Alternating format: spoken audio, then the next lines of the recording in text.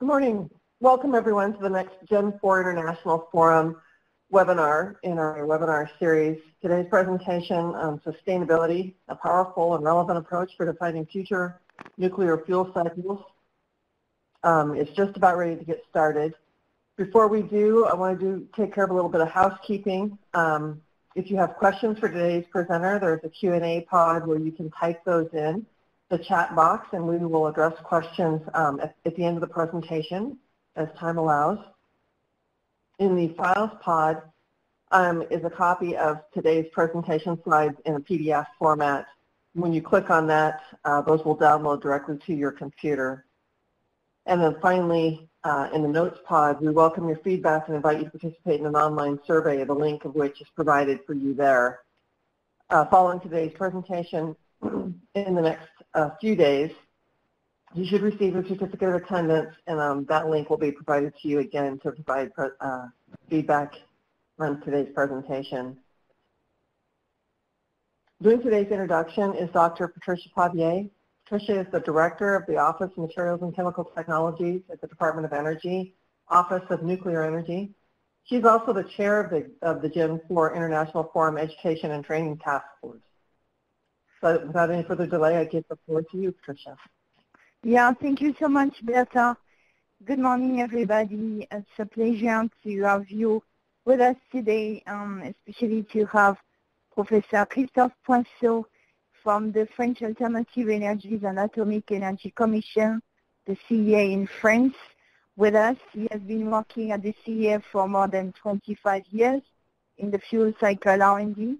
He's currently heading the research department on mining and fuel recycling processes, where he is in charge of developing actinide recycling processes and operating the Atalante Hot Lab facility. He's also a CEA international expert in actinide chemistry and a professor in nuclear chemistry at the INSTN. He graduated from the École Normale Supérieure de Paris.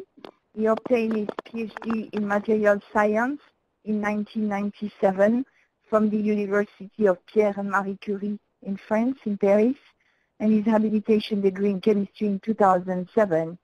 He first worked during 15 years on the French geological disposal program, and then he moved to south of France in 2008, where he joined the CEA Marcoule, where he was successively the deputy head, then the head of the radiochemistry and processes department in charge of the Atalante operation and the development of the reprocessing processes. His responsibilities extended to the whole recycling activities, with the creation in 2017 of the research department on mining and fuel recycling processes. He has long been involved in teaching, currently on the nuclear fuel cycle strategy in several chemical engineering schools and universities in France. He authored or co-authored more than 50 scientific papers, 100 award communications in international conferences. He has been decorated as Chevalier des Palmes Académiques in 2016 and was awarded the Roger Van Gien Chair by the Nuclear Center in Belgium, SCK-CN, and in 2017. So without any delay, I'm giving you the floor. Christophe, thank you again for giving this presentation. So thank you very much for the nice introduction, and thank you everybody for being online with me. So I'm going in my presentation to try to demonstrate to you how the sustainability is a relevant and powerful approach for shaping the future of the nuclear energy, and more particularly the nuclear fuel cycle. So I will first, as an introduction, describe what is the energy transition challenge and how it can be related to the sustainability. And I will therefore describe what can be the evolution of nuclear energy driven by the environmental drivers, by the societal drivers, then by the economic drivers, before concluding about a potential roadmap or rationale for the future fuel cycle. I just want to mention at that step that this presentation has been given in Brussels some weeks ago as the introduction lecture of the award I have been given by the Belgium Nuclear Research Center. So let me first remind you what is the global challenge that we have all together to face at the world scale, which is the energy transition. So it is created by the contradiction between two aspects. So the first one is the need for a significant energy increase. And let me give you a few words about that. If you just have a look on the past, what has been the evolution of the energy consumption worldwide, you see very clearly on the picture on the left that it has been very significantly increased since the mid of the 20th century. And it is directly related first to the increase of the population, second to the economic development, and you see that this very significant increase has been accommodated by a new type of energy which has been used in order to be able to meet these needs. So it was the coal, then the oil, then the gas, then nuclear, and now renewables and so on. So it was for the past. What about the future? So first, about the future, we have to consider that the world population will still increase. It's what you can see on the figure on the left down side. You see that we are roughly in the range of 7.5 billion inhabitants at that time, and it is anticipated that we will reach by the mid of this century something in the range 9 to 10 billion inhabitants. And each new inhabitant will require energy to live, for his health, and so on. So it will mechanically increase the need for the energy at the world scale. So that's a first very important driver. Second important driver, when you have a look about what is the relation between the human development. By human development, I mean the health, the wealth, the education, the economic development, and so on. Everything can be aggregated together in an index, which is the Human Development Index developed by the United Nations. When you try to see the correlation between this Human Development Index and the electric consumption per capita, you see that you have a very nice picture, which is just here seen on this slide, where you have two regions, basically. First, above 5,000 kilowatt hours per capita, you see that you have more or less a plateau. It means whatever the energy you consume, you will have more or less the same type of human development, basically. And but you see that you have another range in the figure, which is the lower range, lower than 5,000. And in this region, you have a very close, very tight correlation or relation between the amount of electricity you consume or energy you consume and the level of human development you reach. And you have many countries which in fact are much lower in terms of human development and just anticipate to grow to reach a higher human development. And so it means that it will mechanically increase their energy needs. So when you combine these two aspects together, it yields to the type of figure you see just right now on the right part of the slides, which is the prediction of the evolution of the energy consumption worldwide made by the International Energy Agency based on the consumption from 2005. And you see that first, if we just assume that we have a business as usual approach, we are not changing anything. In this case, it corresponds to the continuous line. We will have a need for primary energy of twice more primary energy basically by 2050. And for electricity, it's still higher. We will need something in the range 2.7 more electricity in order to be able to meet our need. Well, you can say that it's not relevant because we will change the economic model, we will promote the green economy, and so on. So in this case, you just shift to the dotted lines, and you see that, for sure, you may succeed in stabilizing the primary energy needs. But even in this case, you will need 40% more than today, which is quite relevant. But you see that even in this situation, you will have a quite high or quite significant need for more electricity, and it will not change a lot regarding the need for more electricity. So first, very important conclusion, we will need much more electricity by 2050, by the next century, than what we produce and consume today. And for sure, we have to think how we can meet these needs. So it was the first part of the challenge. Second part of the challenge, everybody, I guess, know it very well, is the problem of the climate change. So basically, the climate change is related to the fact that we have some gases in the atmosphere which capture part of the energy which is received by the Earth from the sun.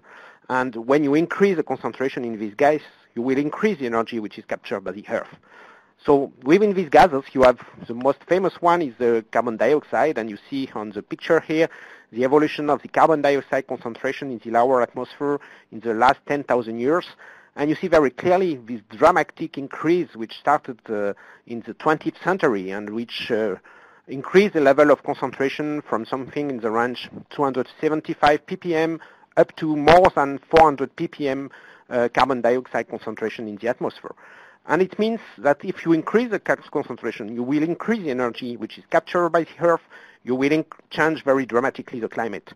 We have already a lot of trace of this evolution, and they are quite famous. I just take a few illustrations. The global temperature you see here on the map on the left has been already significantly increased in the last decades and the last century. And so some regions in the world have lower temperature, but on the average, the average world temperature is significantly increased. And we have some very practical consequences already which are visible. I'm just taking an illustration taken from where I live in South France. We have a very famous wine, Châteauneuf-du-Pape. And you have just here the evolution of the dates for the grapes picking and from the end of the Second World War up to 2005. And you see that basically we save 1 month in terms of the time needed by the grapes to be ready to be picked.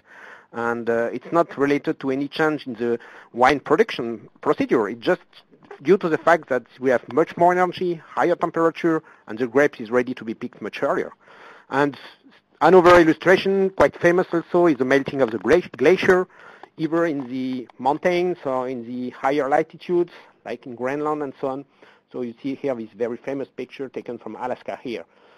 So it was for the past. What about the future once again? So here we have the prediction, which are based on the models which has been developed by the IPCC, so the International Panel on Climate Change from the United Nations.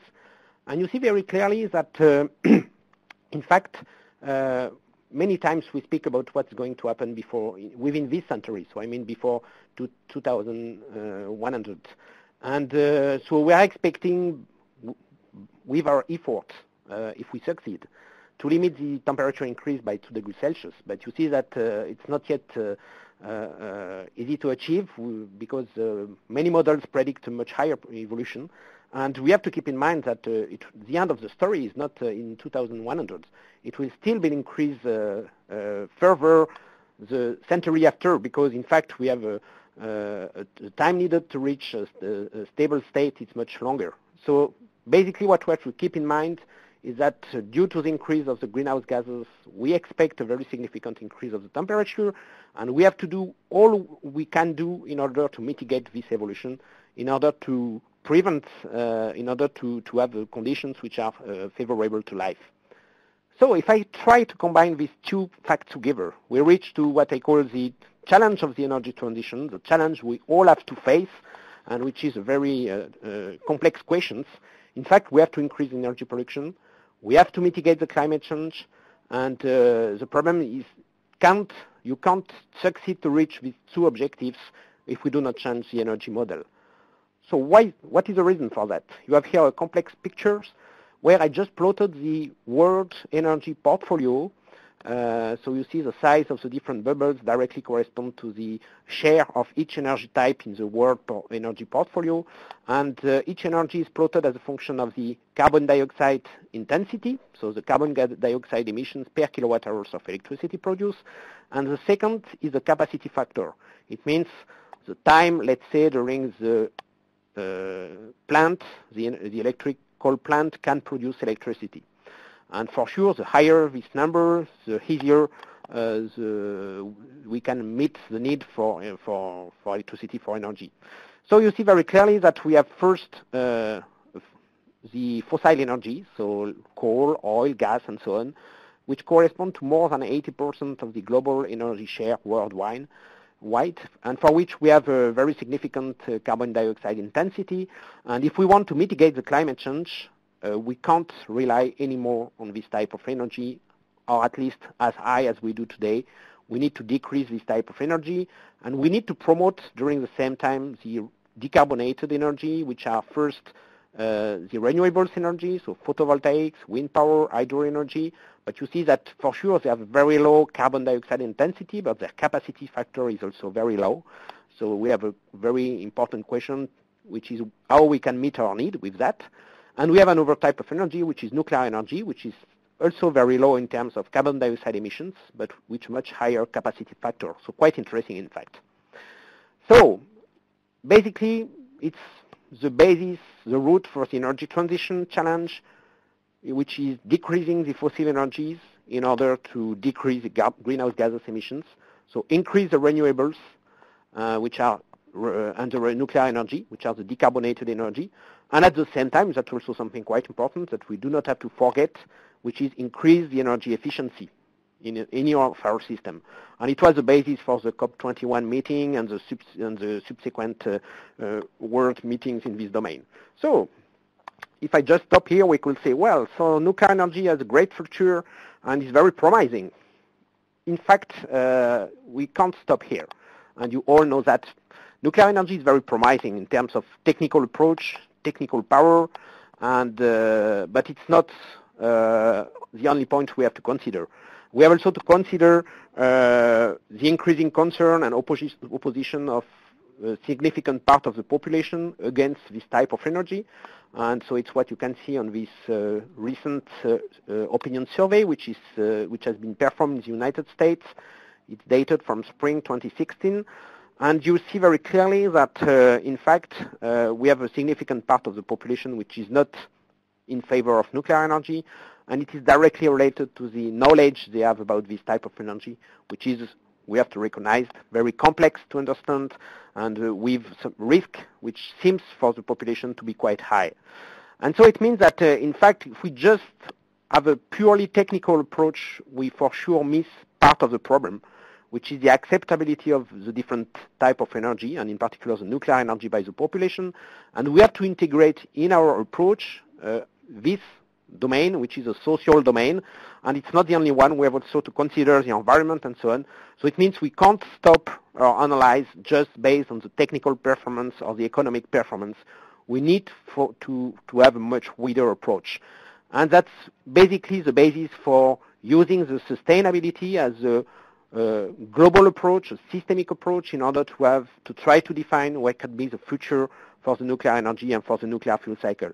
So I just remind here on the slide the definition for the sustainability, which has been demonstrated, in fact, to be based on three main pillars. So the first one is the economy, for sure. It's historically a very important pillar for any technical development. So it's never forgotten, in fact. But we have also to consider the environment. So we need to develop an energy source which is environmental friendly, in fact, and we have also to consider the society. So our energy system has to be accepted by the society and has to meet the need of the society. And the sustainability, which is the way by which we can define a future for nuclear energy, is a kind of trade-off between these three drivers: the economy, the environment, and the society. So how can we improve the affordability of the nuclear energy, which is a baseline for the technology development? How can we improve the environmental footprint, in particular concerning the recent concern for the climate change and the overall environmental footprint? And how can we improve the acceptability by developing the equity, reducing the risk, and basing our choice on the democratic votes? And so, can nuclear energy be sustainable is a real question I want to address with you, and more important, how can it be sustainable? And so, if we try to think what would be the driver for that, first, for the affordability, for the economy, so we need to have predictable, stable, and limited energy costs. And we need also to promote the economic stability in order to help the development of the industry, of the economic society. And this energy independence is quite important in this domain. So we need also to improve the environmental footprint, which means we need to promote some greenhouse gases-free energies, to preserve natural resources, to reduce and manage ultimate waste whenever they exist, and to ensure that the environmental footprint will be as low as possible. And last but not least, we also to consider the acceptability. And so it means that we need to develop the highest level of safety and reliability for our technological systems. It has to be based on the consensual choice of the society, and it needs to promote the international stability. And so what I want to do in the following of my presentation is to see what can be the main trends based on these drivers, and what can it mean for the nuclear energy, and what can be the main trend, main guideline for the future. And so I will go first through the environmental drivers, then through the social drivers, and finally I will arrive to the economy. So let's start with the environmental drivers, which in fact is my first chapter. So the first important driver is to reduce the greenhouse gases emissions. And we have to realize that nuclear energy is already very beneficial regarding this criteria, and it can be very clearly seen on this second figure here.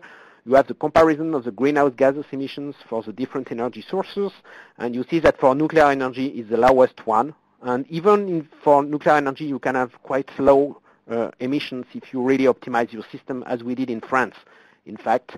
And it can be in the range of a few grams of carbon dioxide per kilowatt hours of electricity. When you try to see where does it come from, in fact, you see that the main contribution is a reactor. And when I mean reactor, it's not for the operation of the reactor. That's the construction of reactor, and in fact, it's directly related to the mass of concrete, steels, and so on, which are within this type of plant. And the second important contribution is mining activities. In particular, it is related to the need for handling a lot of materials for recovering the uranium. And in fact, when you look around, you see that you have a strong correlation between the development of nuclear energy and renewables with the carbon dioxide intensity. So it's what you can see here on this map on the right.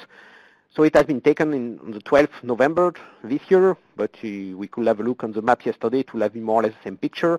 The greener the color, the lower the carbon dioxide emissions, and you see very clearly that in fact in France and in Northern Europe we have it's where are located the much lower carbon dioxide emissions, and it's directly related to the presence of nuclear energy and renewables energy, but nuclear energy is part of the solution. And you see that, for instance, we very often talk about Germany, but you see that Germany, even if they develop a lot of wind power, solar panels and so on, they still have a much higher carbon dioxide emissions due to the fact that they need to back up this type of energy with coal and gas, which have much higher carbon dioxide emissions than nuclear energy, for instance. So let's remind, for greenhouse gases emissions, nuclear energy is already very beneficial. We still can improve for sure, but we have already performed most of the effort, and it's probably not where has to be put most of the development for the future. So a second important driver is the preservation of natural resource. So natural resource for nuclear energy is natural uranium, basically. And we all know that natural uranium is a limited resource. If you just try to see what are the expectations regarding this type of resource, I just compare on the figure here on the left the lifespan, which I derived from the ratio of the reserve divided by the annual production based on the BP statistical review and NEA read book from last year and this year. And you see that in fact for the uranium resource based on the current reactor without any recycling, we have something in the range 130 or 140 years of reserve with the current consumption, which is much higher, in fact, than oil and gas, so that's good news, but it's still much lower than coal, and it's more or less in the range of 1 century, so it can't be a solution for the far future if we just use natural uranium as we do today. So it means that we have a driver for preserving this type of resource. In particular, we do not know what can be the potential use for the future, for the next generation. So what about the efficiency, the current efficiency in the way we use natural uranium? I just present here on the right some data which are taken from the French situation. And in fact, in France, we have 58 reactors. They produce 430 terawatt-hours of electricity. It's more or less 80% of our electricity. And in order to feed this reactor, we need 1,200 tons of fuel. And in order to produce this type of fuel, we need something in the range of 9,500 tons of natural uranium. So it's quite high, in fact, and most of the decrease or the loss of uranium is directly related to the enrichment step. So when we look what is the, so for sure we discharge the same amount of spent nuclear fuel at the end of irradiation after 4 years. And when you try to compare the evolution of composition regarding uranium, just focusing on uranium, you see that in fact we consume most of the uranium-235, which is the fissile element, also part of the uranium-238, which is transformed in plutonium. But when you make the difference, it's very low. It's something in the range 70 tons. So if you just try to think about, we produce 80% of electricity for a country like France just by consuming 70 tons of uranium. So first, it's a very low figure. We have to keep that in mind. But in terms of efficiency, in order to consume this type of uranium, this mass of uranium, we need to handle and to enrich, to manufacture something in the range of 9,500 tons of uranium ore, which is quite high. So we have a very low efficiency in the range of 0.7%. And for sure, we have some room for improvement in this domain. We need to improve the uranium efficiency. That's something which is quite relevant for the sustainability of the nuclear energy. So, saving the uranium natural resource, how can we do that? So it's still a picture of how we feed the reactor, are still based on the French situation. And you see the composition of spent fuel after irradiation here on this figure. You see quite interestingly that the amount of uranium-235 in many cases is still higher than the natural uranium. So it means that really it's quite worth to recycle, to save and recycle this type of material. And we have also here in red 1% of plutonium, which also can be used to produce energy. So that's the basis for recycling, for developing the recycling technologies. And you know that in France we developed these type of technologies which are already implemented in our river plants. So it means that we are able to recycle the plutonium as MOX fuels with plutonium content in the range 8 to 9%. And so these fuels are already fed in 22 reactors in France and allowed to produce around 10% of electricity. And we are also able to recycle uranium, so this very large part of the spent nuclear fuel, as enriched reprocessed uranium fuels, which had been used some years ago in 4 reactors in France, and which were also responsible for something in the range 5 to 10% of the electricity production year after year. So that's something quite relevant, in fact. And by the way, it means that the ultimate wastes are much more reduced. It's only 4%, and it's only the fission products here in green and the minor actinides. So something in the range 10 to 15 canister per reactor per year.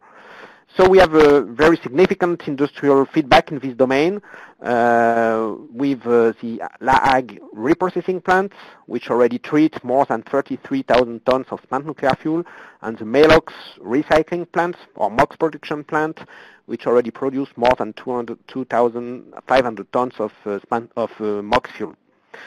So it's allowed to save, in fact, when you look back here on the amount of natural uranium we used or we need in order to feed the French system, it's not anymore 9,500 tons, excuse me, but it's now 8,000 tons. So it means more or less that we are saving in the range of 1,500 tons of natural uranium, which is quite good news. And the recycled materials allow to produce 10 to 20% of our French electricity. And last but not least, we have no spent nuclear fuel in intermediate storage anymore because they have been treated. And that's also a significant reduction of the risk. And you know that risk is part of the acceptability, so part of the societal drivers. So, how can we perform such a recycling? So it's based on the Purex approach. Purex approach is, or Purex process has been developed quite a long time ago because it has been discovered at the end of the Matan project. It is based first on a dissolution of the spent nuclear fuel in nitric acid, which allows to separate the metallic waste which comes from the cladding. We have also a separation thereafter, which is performed by a liquid-liquid extraction process based on the tributyl phosphate extracting molecules. So it allows to separate uranium and plutonium, which are converted to powders and which are used to fabricate the MOX fuels. And the ultimate waste, so the fission products and minor actinides, can be conditioned by a vitrification process, which is quite efficient, in fact. So I want to stress that with the Purex process, we have really high achievements, and that's a real success in terms of separation science. So as I already mentioned, the separation is based on selective extraction by the tributyl phosphate, in fact, of uranium-6 and plutonium-4. And we can therefore have a separation of this element with fission products and minor actinides, or of these two elements together, in particular by the reduction of plutonium by uranium-4 with the presence of hydrazinium nitrate. And so you have here the type of complex which are formed in the organic phase and which is responsible for the extraction of the plutonium or uranium in the organic phase. So very important, the extracting molecules is highly resistant to radiation and to the acidic conditions. So we can recycle the extracting molecules, the TBP, that's something for sure quite important because it means that we have a low amount of secondary waste. So we are able to get some high yields of recovery, higher than 99.9%. We have a high decontamination factor with regards to the minor actinides and fission products, higher than 10 to the 7. And therefore, we are able to produce plutonium nuclear grades for MOX fuel fabrication and clean uranium for enriched reprocessed uranium fuel fabrication also. So it can be a continuous and robust process. It is demonstrated to produce low amount of secondary waste thanks to the recycling of the extracting molecules. We can treat various types of irradiated materials, and the supply and operating costs are relatively low. I will be back on that later on. So that's already a good point. So it means that we are able to save 1,500 tons, so a few percent or a few tenths of percent of efficiency more, but it's not sufficient. We are still far from an efficient use of the natural uranium. Can we go further? Can we go to a multi-recycling of the plutonium and to a full use of the uranium-238? In fact, it's not feasible in the current reactor generation, due to the fact that when you're still with low energy neutrons, so in the light water reactors, we have a low efficiency in the consumption of the unhoed isotopes of plutoniums, and therefore it means that we are limited in the number of recycling steps we can implement. So it's what you see on this figure here. You have the ratio of the cross-section for fission divided by the cross-section of capture for the different isotopes of plutonium here. So you see that when you are in light water reactor in green, we are only able to fission the plutonium 39 and 41, so the uneven isotopes, whereas if we shift to higher energies for the neutrons, so for instance in fast neutron reactors, you see that you are also able to fission the odd isotopes of plutonium 38, 40, 42. And therefore, it opens the door to the multi-recycling and to the possibility of using much more efficiently the natural uranium resource. So that's the basis for the generation 4 systems using fast neutrons. And I just present here a picture of what could be in a very far future such a fuel cycle in France. So you see that in order to produce the same amount of electricity, so you just by replacing also the light water reactors by fast neutron reactors, we do not need anymore 200 tons of fuel, but only 450 because it's much more efficient. And you see that these fuels can be manufactured by the recycled materials, so plutonium and uranium coming from the spent nuclear fuels, and a very slow amount of depleted uranium in order to complete the uranium which has been consumed in the previous cycle. And in fact, we will be able to produce the same amount of electricity with only 50 tons of depleted uranium theoretically.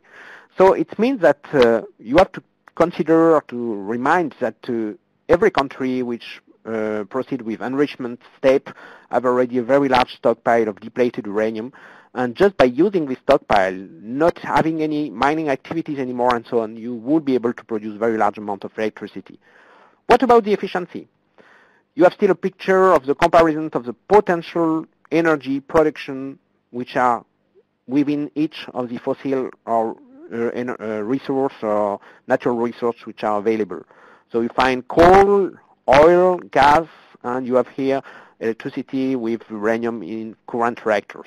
You see that if you're just using light water reactors, basically you have 6% of the world energy potential, which is within the uranium with this type of generation of reactor.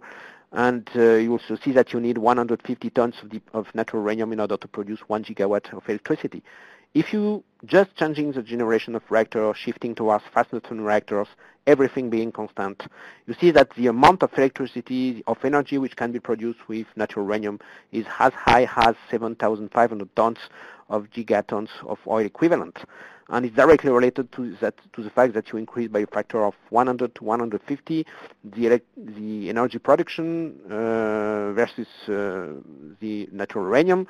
And in fact, it means that natural uranium can represent as high as 90% of the world energy potential. So it's dramatically changing the overall picture, and it really means that by implementing the recycling, you can very significantly increase the efficiency in the way you consume, the way you use natural uranium. And therefore, you are in good connection with the sustainability. So a very significant improvement of natural uranium efficiency by implementing the overall recycling and what is basically the multi-recycling. So another important driver is to reduce the waste impact. So reducing the waste impact is something very important because the waste is the Achilles heel for many people of the nuclear energy. So if we try to compare the case where we recycle, so in this case, ultimate waste are the nuclear glass, which are so the fission products or the radionuclides are within a matrix which has been tailored for confining them for the very long term. If you do not have any recycling, what you have to deal with is spent nuclear fuel, which has been tailored basically for producing kilowatt hours, not for confining the radionuclides for hundreds of thousands of years. And so therefore we have a very different durability of the two materials, of the two systems, and a much better and much longer confinement properties for the nuclear glass. And it's directly related to the way this type of materials alter. So I'm not going to detail this picture, but it just describes what are the mechanisms for the glass alteration.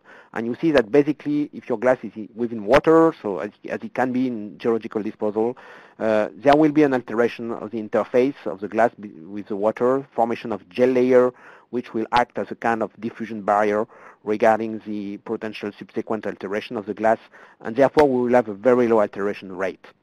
If you look on spent nuclear fuel, still much first impression, you have a much more complex picture. It's not because it's a different picture. It's in fact much more complex. You have first to consider what is here in orange, which is instantaneous of mobile radionuclides in the range of 2 to 10% of the total inventory. So that's very relevant, in particular because these radionuclides are highly mobile. And so it means that whatever you do, you have already a very significant part of the radionuclides which are within the environment. And second, you see that the alteration of the matrix is quite complex. It's directly related to the production of oxidants by the alpha radiation at the interface, the potential interactions with all the materials around, and depending on the conditions, and in particular whether you have redox buffer materials around, you may have, in some conditions, a high alteration rate. And so it means that it's very difficult to demonstrate the very long-term stability, whatever the conditions, and in particular in accidental conditions if oxygen arrives at the contact with the spent nuclear fuel. So, second important difference, we have a much different long-term toxicity. So it's what is presented on this figure. You have the relative radiotoxicity as a function of time, up to 1 million years.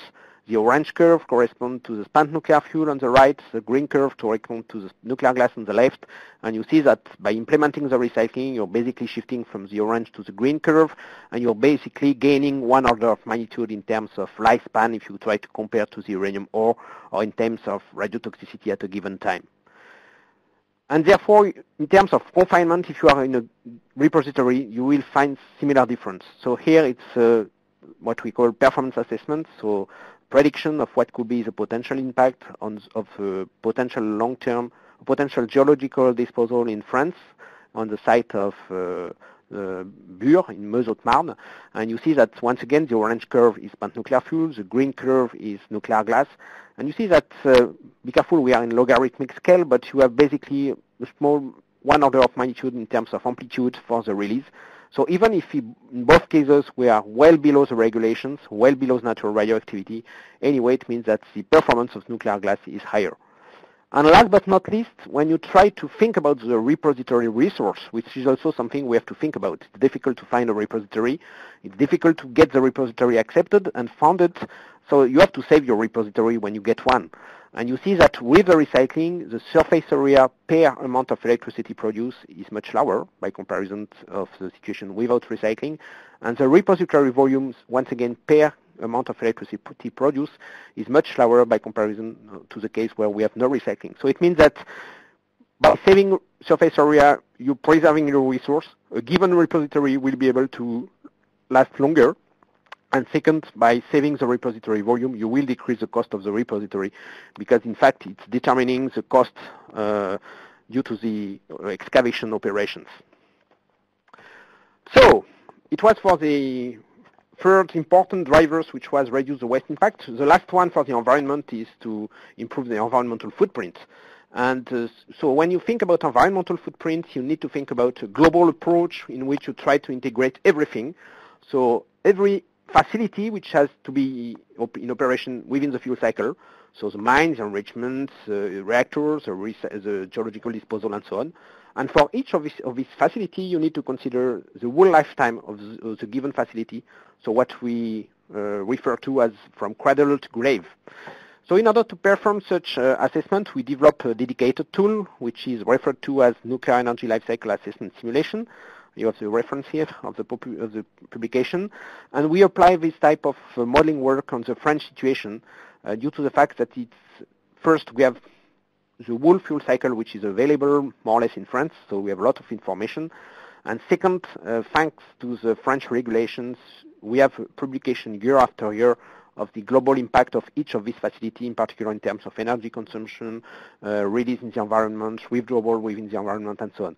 So we combine everything together in order to have a whole picture for a selected number of relevant environmental indicators of what can be the impact of nuclear energy on the environment in terms of environmental footprint.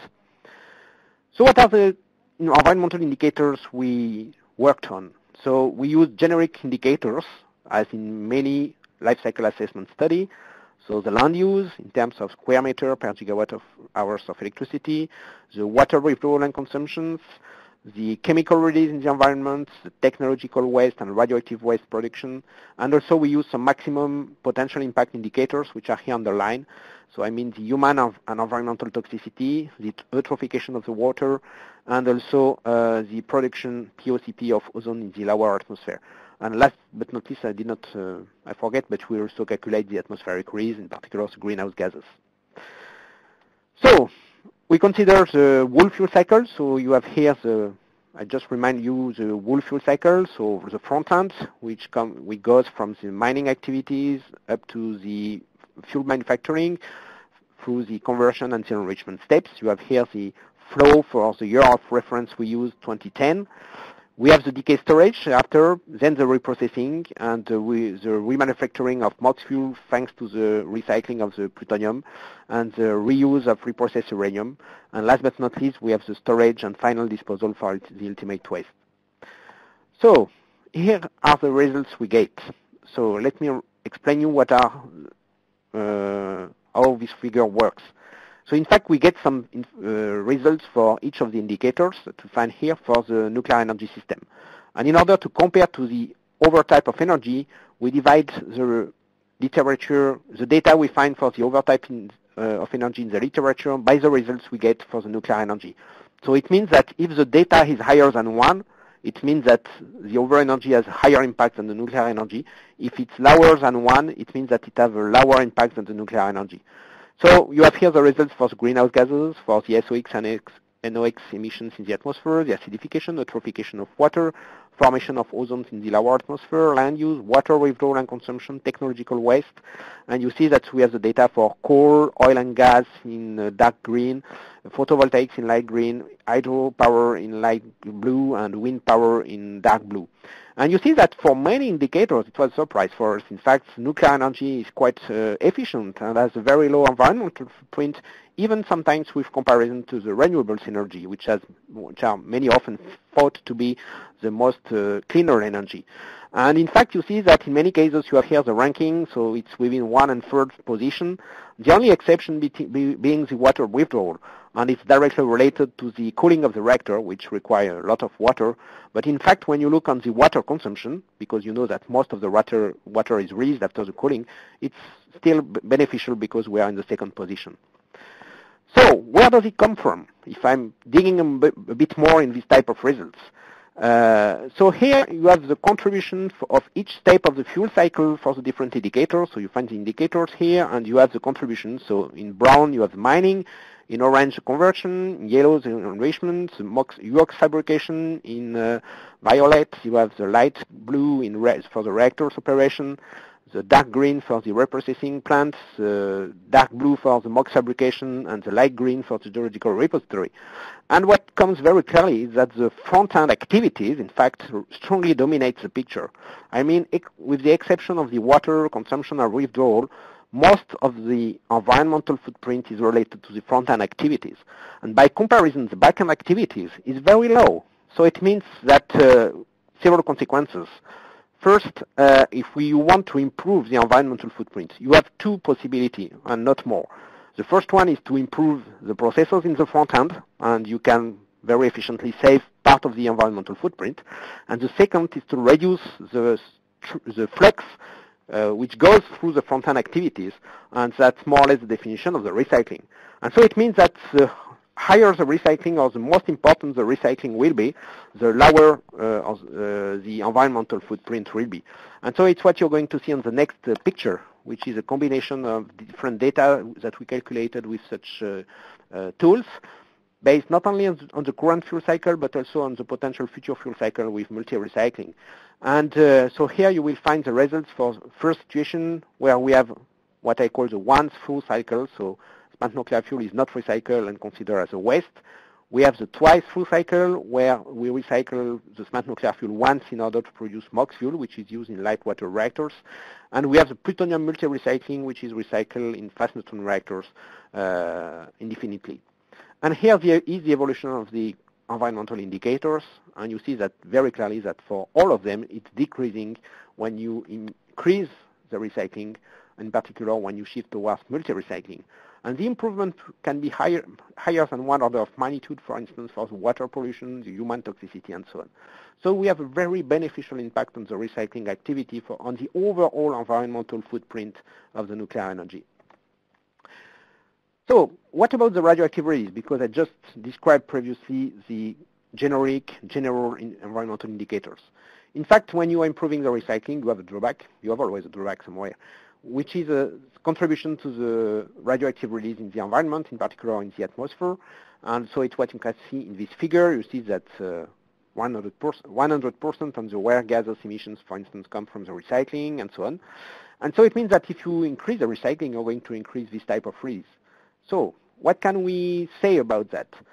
So this release is directly related to this type of gases, so krypton 18.5, carbon 14, iodine 129, tritium for the liquid release.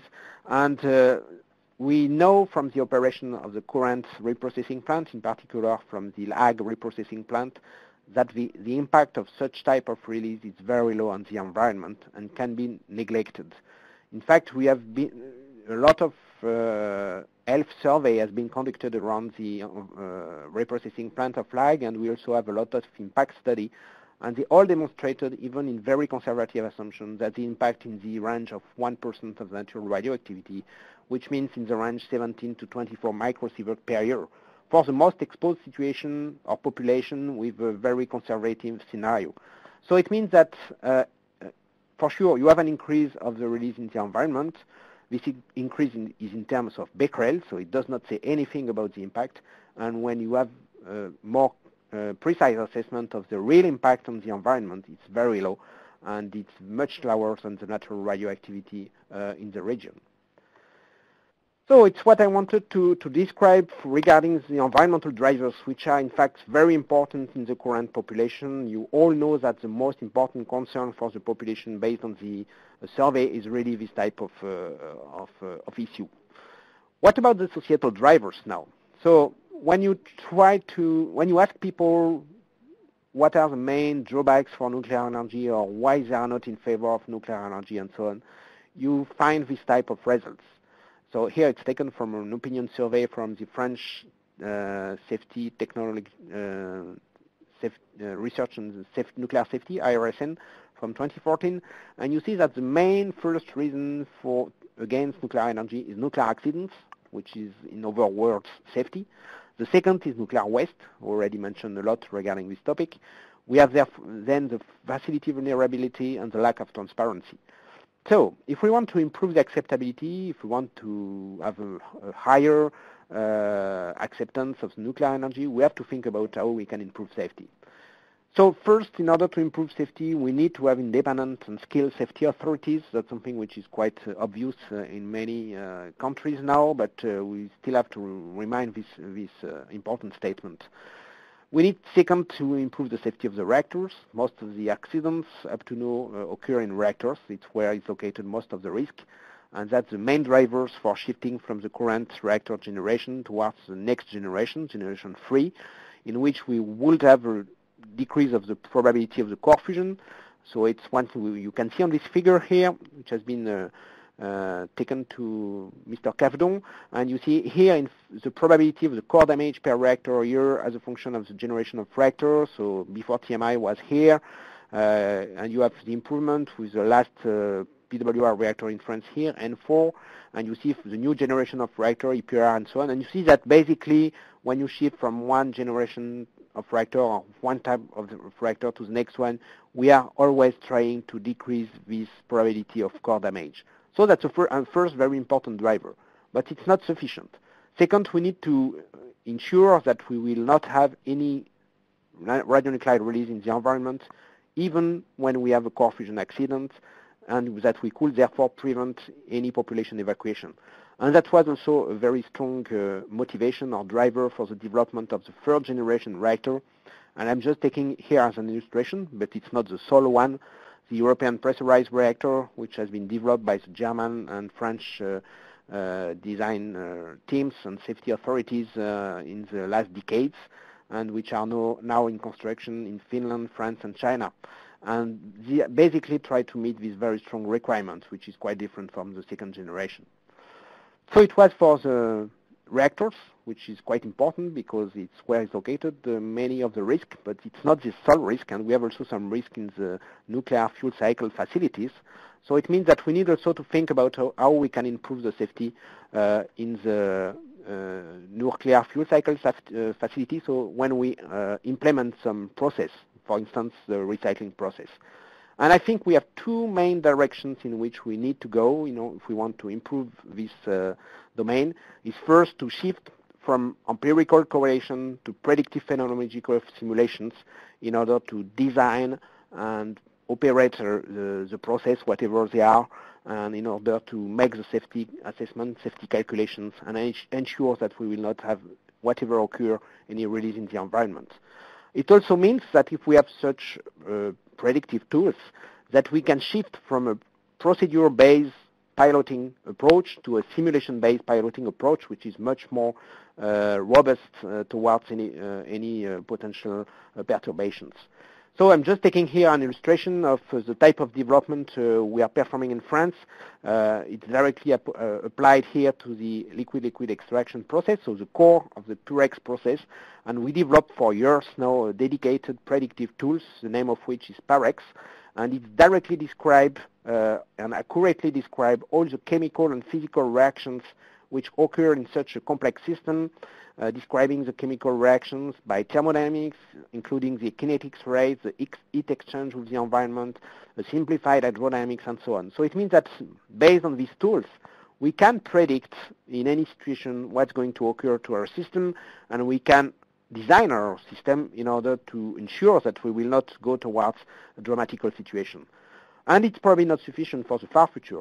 We probably also need to move towards what is called a multi-scale approach. I mean, in such a code here, part of the parameters are still derived from experimental data. So they can be biased, basically, by the experimental measurements.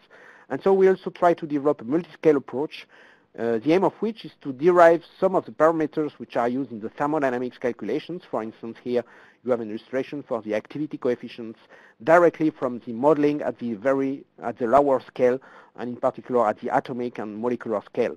And by an upscaling approach, here based on the coarse graining and BIMSA models, which are able to directly calculate some of the parameters from modeling work and at the lower scale. And the interest of being at the lower scale is the fact that the chemical reactions, the phenomenon which occur at this scale should be stable over time and over different chemical conditions.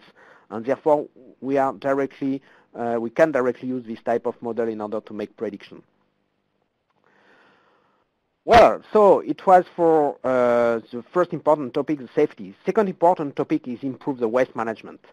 So regarding the waste management, we all know that the waste is severely questioned by the public opinion. It's considered as the Achilles heels of the nuclear energy, and can be very clearly depicted here on the, once again, the results of the opinion survey on nuclear perception, which is already 10 years old, but in which you see that if you have a solution for the nuclear waste, the proportion of the population that will be in favor of nuclear energy is much higher than the case where you have no solution. So we have to find a solution for the nuclear waste.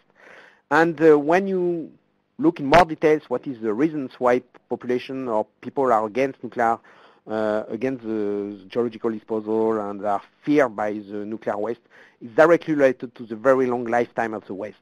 And so it means that if we can find a way by which we are able to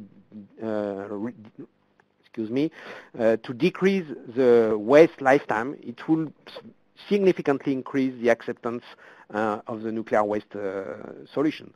And therefore, the question can be translated to the following. Can we reduce the waste lifetime in order to be back within the human history?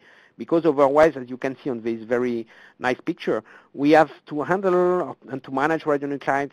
Some of them have a lifetime much higher than the lifetime of the human beings on Earth. And therefore, it can't be based or it can't be understandable by any people when you are dealing with such long period of time. You need to find a solutions which remind us or which is located within the human history, which can be understandable, but not within the Earth history.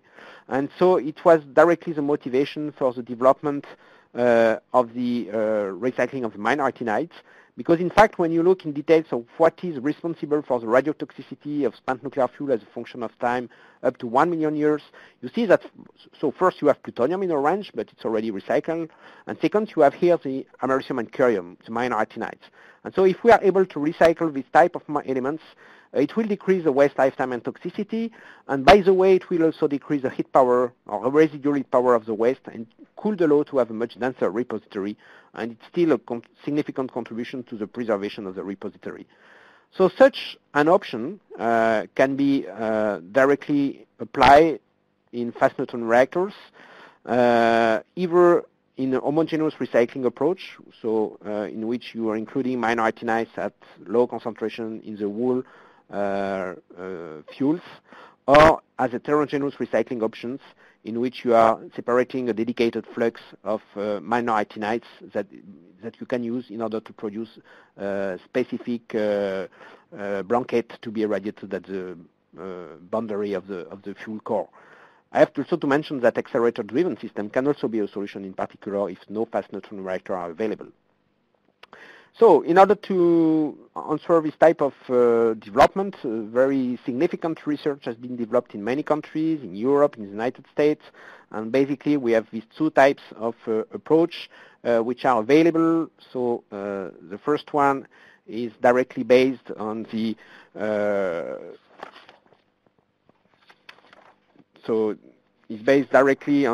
homogeneous recycling, which first assumes that we have a separation of uranium, then the recovery of plutonium with the minor actinides. And for the heterogeneous recycling, we have first to recycle or to separate uranium and plutonium by a Purex or coex-like process, then to operate a two-step separation, which is based on the Diamex-Annex approach, and which has been very significantly improved since the first development in the 90s, and which is able now in one step to directly recover americium and curium or americium. So I apologize, I'm trying to get the picture on the screen, but it seems not to work anymore.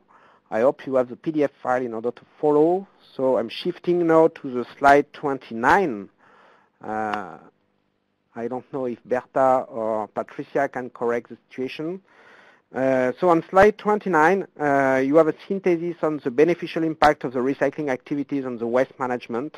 And you have two pictures. The first one on the upper part illustrates the way the recycling from orange to green, then green to light to blue curve allow to decrease the lifetime and toxicity of the waste due to the fact that you recover plutonium, then you recover minor actinides. And second, on the figure below, you have the impact on the overall volume of the waste. So in red, the high-level waste, in green, the long-life intermediate-level waste, and you see that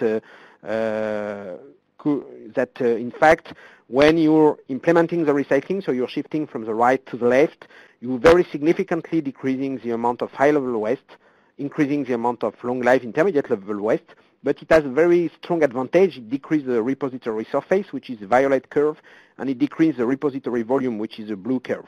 And you see that when implementing the mono-recycling, you're already saving a lot in terms of repository surface and volume.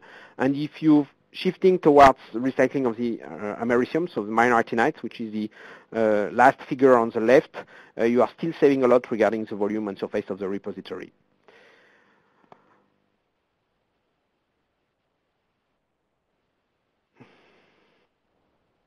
Okay, so it was all what I wanted to say regarding the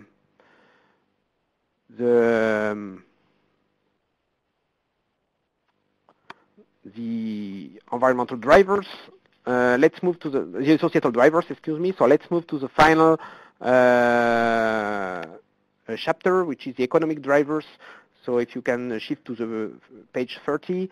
So I want to say first that the economic optimization is the root of the research and development for the industry and of the industrial process. So it means that in fact it's already included in any of the development which is performed.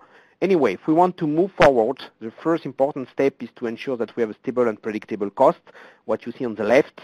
And I want to say that the recycling is decreasing the dependence to the uranium market and to the potential volatility of the uranium cost. It's directly related to the fact that when you implement the recycling activities, you're decreasing the amount of natural uranium which is needed in order to feed your systems. And so it's what you see on the figure here on the left. You see that the 4 type of reactors correspond to the 4 type of generation. You have the first generation natural uranium graphite gas. You have the second generation, the current PWRs. You have the third generation EPR, and you have the 4th generation fast neutron reactors. And you see that the amount of uranium which is needed is strongly decreased. And in particular, with the fast neutron reactors, where you have a lot of recycling, you only need 1 ton of uranium in order to produce 1 gigawatt of electricity. It's very low, and so it means that you're going to be more or less independent on the uranium market, and it's something which is an important driver. Second, we have to ensure that the costs are affordable. So it's what is on the right side of the slides. And so I want to stress also that the back-end cost is quite limited, and it has a limited influence on the overall kilowatt-hours cost. So you have here a picture which is more or less the cost that we have currently in France, and you see that the recycling activities are in the range of 2.9, so let's say 3% of the total cost, which is not so high in fact, and which can be affordable by the industry and by the whole economic system. If we want to decrease the cost of the nuclear energy, because I know that's an important question for the future, in particular due to the fact that renewable costs are decreasing very fast, we have to think about simpler processes, and in particular for the recycling processes. And we have to keep in mind that nuclear industry is still young and complex, and so we have still a lot of rooms for improvements. And just taking here one illustration, but you have to keep in mind that many illustrations can be given. Here, for instance, for the recycling step, for the core of the recycling, the separation, we are able to design in the future a separation process in one step, without any involvement of redox reactions, which are more complex to master, and which such a type of process can be very flexible. I mean, we should be able to treat light water, but also fast neutron reactor fuels without any dilution. We do not need anymore any chemical reagents which are not environmental friendly, and we have a much simpler process. Only in one step we can get the same purification efficiency than what we do in 3 steps currently in the current industrial plant.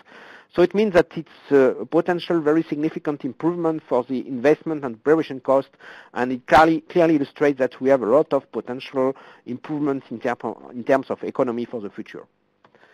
So, as a conclusion, I will try to draw for you what could be the potential rationale for future nuclear fuel cycle in view of sustainability. So, on my mind, the first step is the plutonium monorecycling, but you have to keep in mind that's not the final step, so do not assess what is the advantage of recycling just based on this situation. That's a transient stage. It's already allowed to have a first step towards uranium resource saving and an efficient waste conditioning, but it's not yet sufficient. So if we want to go further, we need to move towards the plutonium multi-recycling. For that, we need to change the type of reactor, which is a main breakthrough. We need to develop the fast neutron reactors, and it would allow to have a major improvement in terms of natural resource saving, energy independence, and economic stability. And if we want to still go further, we can move towards plutonium and minor actinides recycling, so minor actinides for transportation. And the breakthrough in this situation is the fuel cycle processes. You need to be able to separate the minor actinides. And the main incentive is not anymore a technical or economic incentive or whatever. It's only to decrease the waste burden towards the future generation, to optimize the repository, and by the way, to increase the public acceptance. So it means it will not change the overall safety of the nuclear energy system, but it will improve it will decrease the waste lifetime, and it will improve the public acceptance.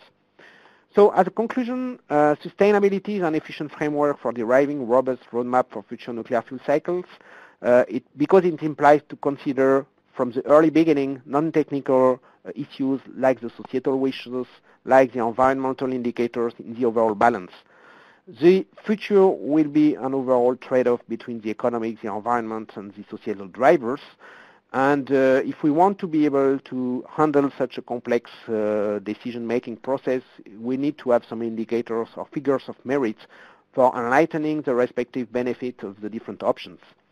And so I just remind you that we go through some major drivers for each of the pillars of the sustainability. That's not the only one for sure, but I just remind that nuclear energy has already a very low greenhouse gases emissions, has already a very low environmental footprint, is able to preserve natural resources very efficiently. We are able to develop a nuclear energy system with a much lower waste volume, toxicity, and lifetime. And the implementation of the recycling can improve a lot the overall environmental footprint. For the economy, nuclear energy can be used in order to produce baseload electricity. It has been demonstrated in many countries. We can have long-term predictable cost thanks to the recycling, which allow to cut a link with the uranium market, basically. The recycling cost is affordable, but can still be decreased, probably, thanks to the process simplification. And regarding societal acceptance, we have to improve the safety by design, to improve the safety by simulation and understanding the phenomenon which are involved in all the processes all along the fuel cycle. And we can also improve the acceptability by decreasing the waste burden towards future generation by actinides recycling. And based on this presentation, you see very clearly that on my mind, the actinides recycling is really the keystone of any sustainable nuclear fuel cycle. And you all know that keystone is quite important for the construction in the past, in particular for the old abbey or church as on the picture on the right. So I thank you all very much for your attendance, and I will be very pleased to thank your question. And I want also to take the opportunity to thank my colleagues which were involved in this overall fruitful thinking about the future of nuclear energy, Stéphane Bourg, Bernard Boulis, and Stéphane Grandjean. Thank you very much. Thank you, Christophe. If you have questions for the presenter today, please go ahead and type those into the Q&A pod. And while those questions are coming in, we'll take a look at the upcoming webinars next month, in January after the first of the year, a presentation on the design and safety features of progress of HTR PM by Professor Dong out of China. In February, a Gen 4 reactors, materials, and their dose presentation by Dr. Malloy from the USA. And in March, a presentation on the SCK CEN's R&D on MIRA, and that'll be presented by Professor Abderjam from Belgium. Dr. Warren has a comment I'll just post.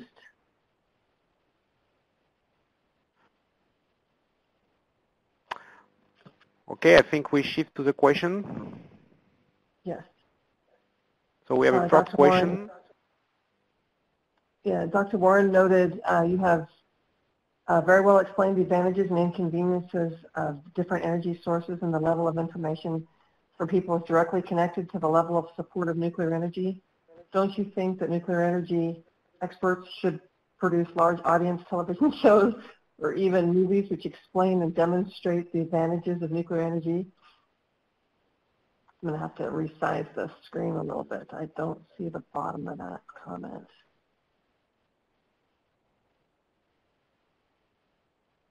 Instead of the existing shows.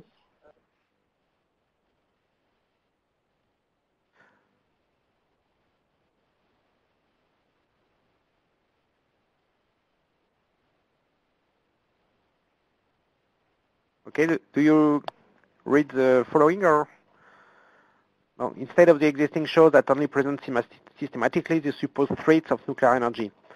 So that's a very good question on my mind, and in fact there is a lot of possibility in terms of improvement in this domain, but it's not so easy. And we had a very good demonstration some years ago. I guess some of you or many of you may know the movie Pandora's Promise, which has been produced 2 or 3 years ago, maybe a bit more. And so it was a very interesting movie. In fact, it describes the way some opponents towards nuclear energy just change their mind when they just go in more details about the supposed drawback of the nuclear energy. It demonstrates basically at the end that we have to make a choice between either trying to mitigate the global climate change and or trying to close the nuclear energy, but we can't do the two together. So, well, I'm not here to describe the movie, but I just want to say that, in fact, when you have such a movie, it's very difficult to have it accessible to many people, and I just know that the movie was not, for instance, it was not possible for the movie to be broadcast on the French TV. Because the French TV companies were not in favor of presenting such a movie. So the question is not only how the experts or the specialists can communicate and give more information. We have also an important question to know how we can have access to the communication media and television, newspaper, and so on. In particular, considering that in many situations you have a few minutes or a few sentences to explain your position. And we all know that nuclear energy is very complex, and it takes much more time if you want to address this question and to explain much more to the population. Last but not least, I want just to stress one point, which is quite important for me. I think the future is within the young generations.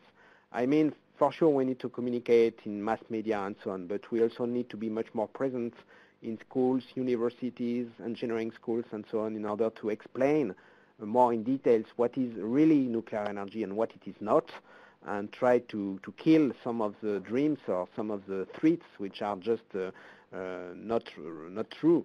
And I'm in fact involved a lot in this type of teaching, and I just can just realize that it's very efficient, and but it will take time, because it will take it means that it will take years for people to change their mind year after years.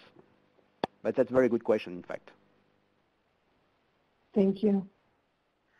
That's the next question about thorium reserves. Thorium reserves are at least a factor of 10 greater than uranium reserves. How will the use of thorium-fueled reactors change the economic and environmental benefits of nuclear power production? Well, that's a very good question. We have very often some questions regarding thorium. So first, that's right that thorium is more important than uranium on Earth. That's for sure. It's not located in the same area, so it means some countries have access to uranium, some over to thorium, and it may explain part of the difference of position of the different countries. Second, thorium is very often thought to be very beneficial because lower amount of ultimate high-level waste or this type of arguments. I just want to say that it's not fully true, because when you make a much more detailed description of the different type of radionuclides which are present, you have some real issue to deal with, for instance, uranium-233 and the protactinium decay products. And so, for sure, thorium can be developed, but it's not much more easier than uranium fuel or uranium fuel cycle, uranium-based system. And I think that when one country already starts with uranium, if he has access to uranium, it's probably much more beneficial for him to stay with uranium, at least for some decades, instead of shifting to thorium, which will require a very significant change in terms of technology, in terms of processes, plants, and so on. And final point, just keep in mind that thorium is not fissile. So you need first a fissile element in order to feed and transform thorium to uranium-233, which is a fissile element. So it means that you can't start from scratch with thorium. You need a source of neutrons to transform thorium to uranium. So, and it's very well described by the Indian situation, for instance, which aims to increase the amount of fissile material first before shifting to thorium. Thank you for your feedback, David. There's a question, are there collaborative discussions that you are aware of occurring between countries that allow reprocessing in the U.S.? If so, can you characterize the level of interest?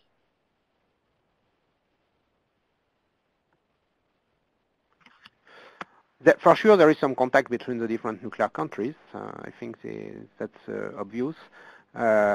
I don't know whether there is contact and discussions regarding the reprocessing.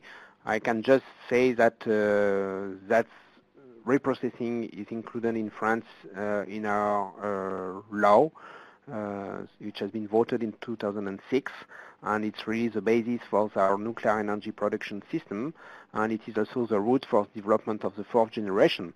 So any countries willing to move or to shift towards fourth generation will require to have reprocessing activities or recycling activities.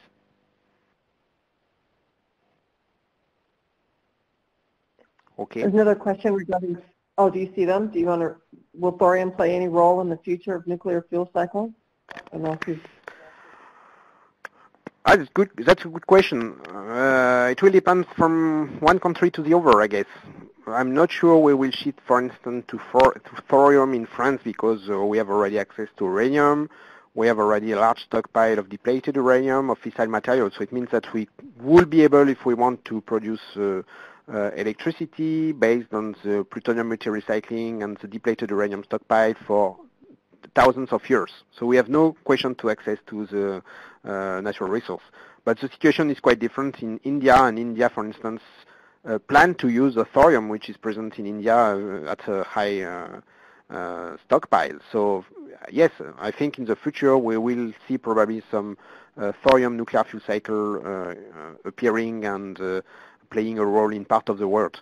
I'm not sure any country is aimed to have exactly the same nuclear fuel cycle.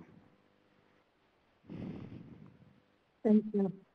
What is the effort of the IAEA on the education of a society with high level of illiteracy on the acceptance of nuclear energy? So the question should be addressed to the IAEA. I'm not within in the IAEA.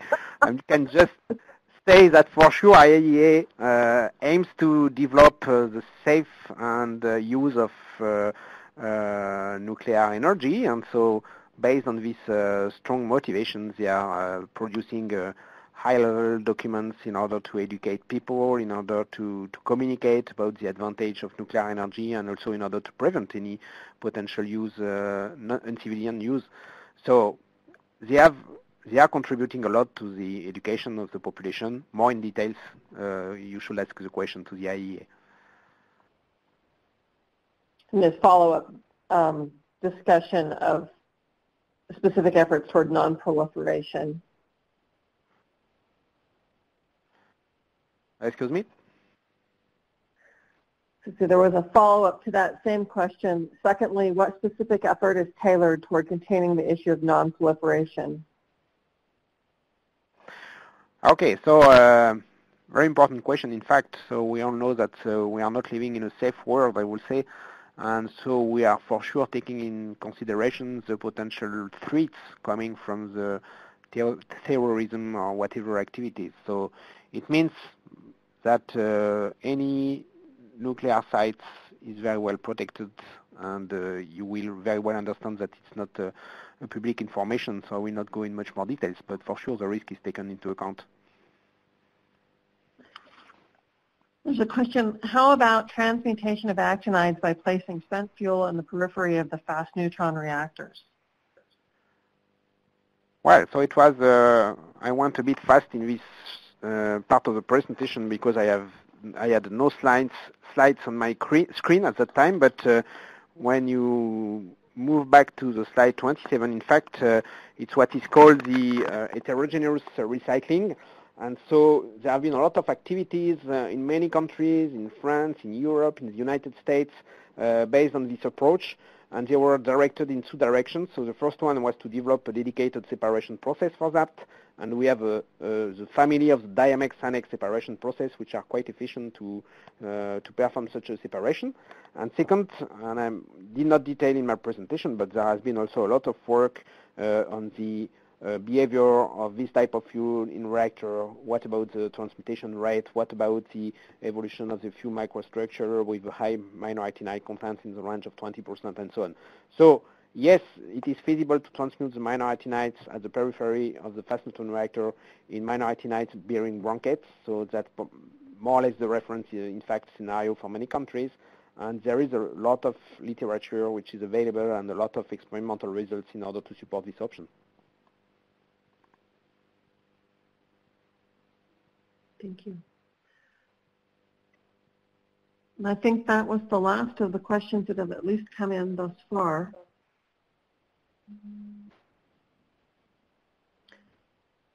I want to be sure and thank everybody for your participation.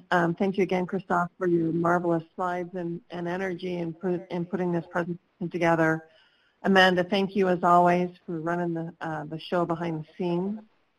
Patricia and John Kelly as well. Thank you all. Well, thank you all for being online and for your attendance to this presentation.